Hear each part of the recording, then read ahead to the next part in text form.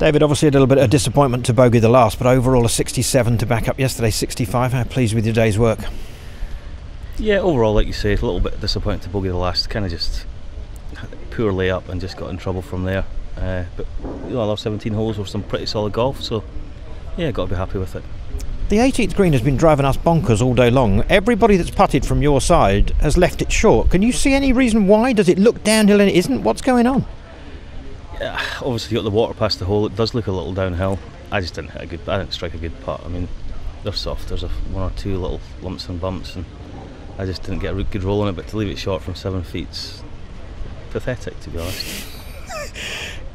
Obviously, since finishing second in Qatar, you haven't been in your best of form, 51st best position that you finished in. Yeah. What's been the difference this week? What are you doing better?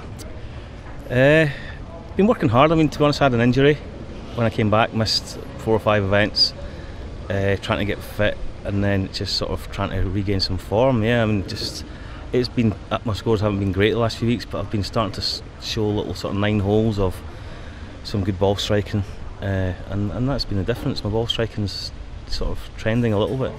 Yeah. Thoughts going into the weekend in this position? Another chance to win on the European Tour?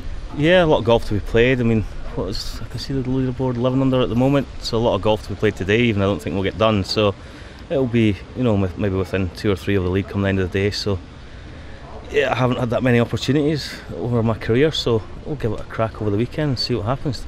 We'll wish you the best of luck. Thank you. Thanks, Dave. Cheers.